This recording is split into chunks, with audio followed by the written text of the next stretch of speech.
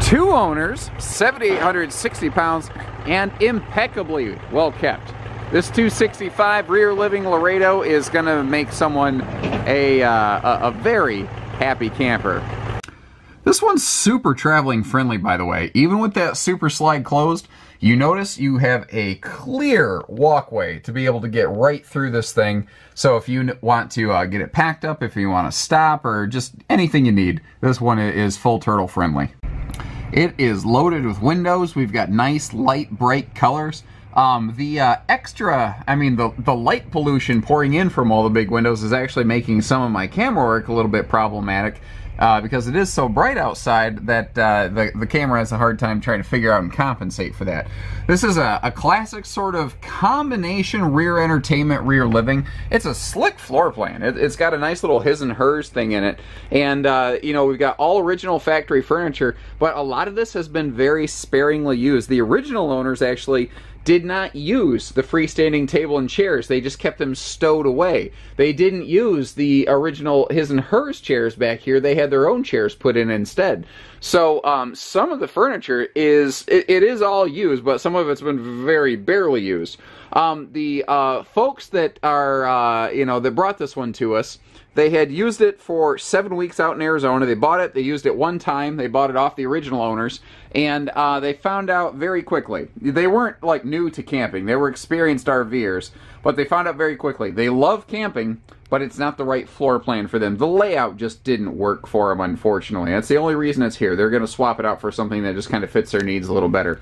So, like I said, you can see the camera getting light and dark. It's just from these giant windows. And I love the fact that we have all these giant windows. You got the big window out back for, lots of extra light, and these double vertical windows right here overlooking your campsite. That is awesome.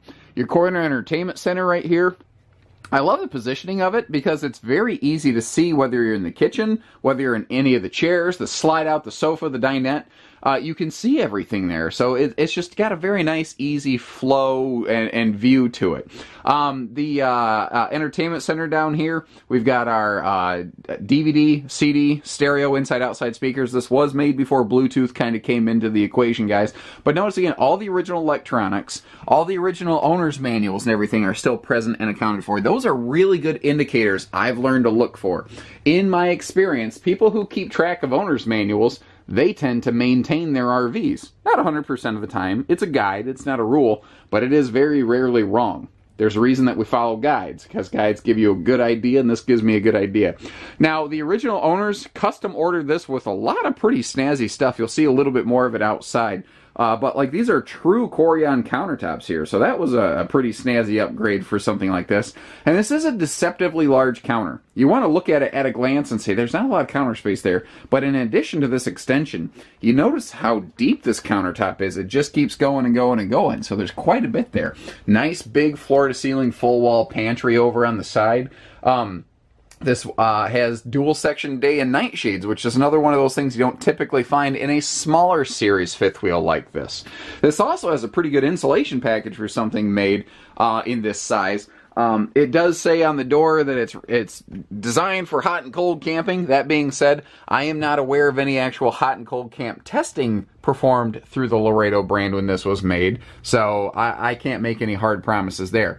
This is also a full 80-inch queen bed, so we do have a full 60 by 80 queen here, not the short camp queen.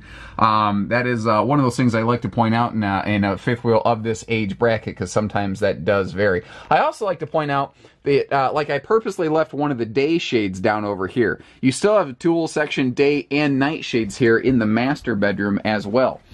Spinning around, we got that extra little combination. This could be your entertainment center. This could be a bonus closet. Just something that it's very functional and it fills out that corner space well. Private, closet style bathroom, I guess you could say, because this is a classic split bathroom, which was very predominant in fifth wheel production at the time this was made. It allowed the RV to be 22 inches shorter. That means much less weight, money, and it gives you a nice big space where you can actually stand here and get dressed. Now, the shower, the sink, everything, it is all very clean, in very nice shape. This actually has a big standing corner shower with a garden tub. Let me open that up. Another thing I've noticed, it's clean. People who take care of their RVs clean their RVs. You know, the one is related to the other. And that also has that nice little seating area where, God forbid, you do need to sit down to bathe, you can.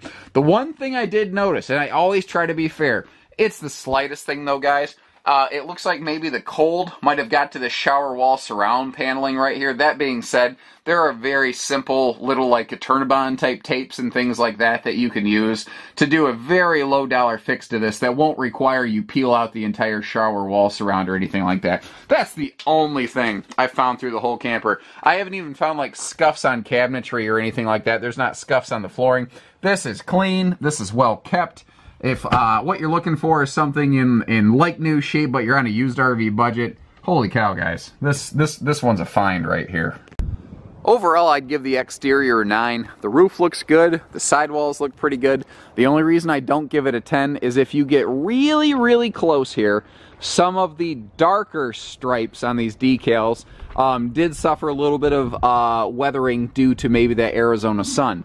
But what you notice, guys, you can see how it's not flaking. That means that the previous owners actively cleaned and maintained this, because when you go through and you clean and scrub and wash something, if it does start flaking, you naturally sort of break off those flaking little corners. So that's again one of those things I've learned to look for that says the people who own this, they used it, but they really, really took care of it. And I think that's probably one of the most important things, is that it was actually well kept and well maintained. Very much like a Cougar, which, you know, being a cousin to the Laredo makes sense.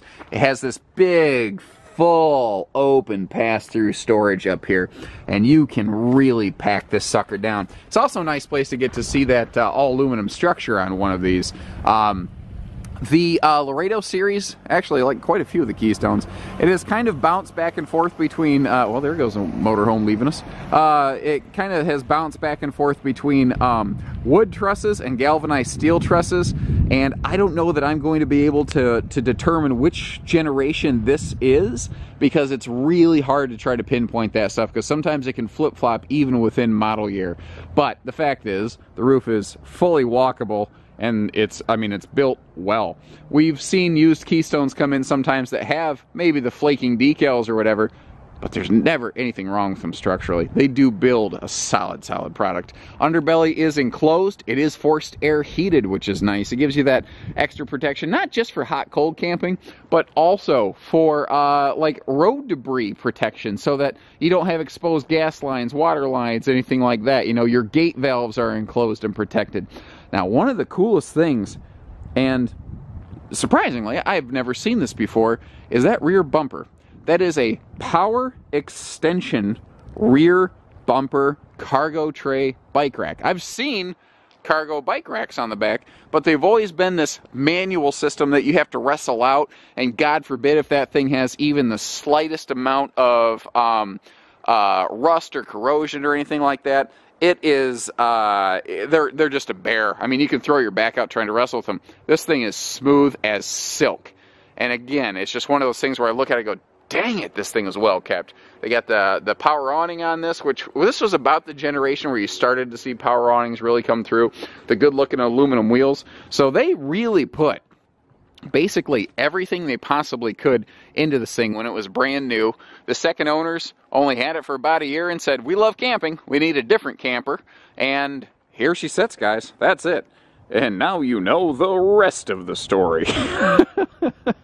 So give us a call. Doesn't matter where you live, it's on wheels, and we only do everything at Haylett RV: hitching, pieces, parts, trades, financing, and truck and trailer package deals and everything in between. So take care, stay safe, have fun, and happy camping, everyone.